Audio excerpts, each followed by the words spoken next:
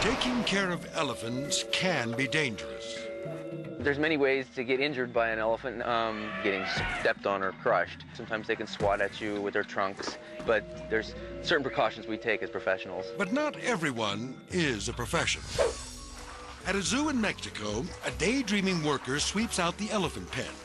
But he ignores the first rule of elephant care. Watch your back. Or at least watch the elephant's back. Now he's packed into a pachyderm. Eventually, the elephant squeezes him out. Thanks to this butthead's stupid behavior, it's a day he'll never forget.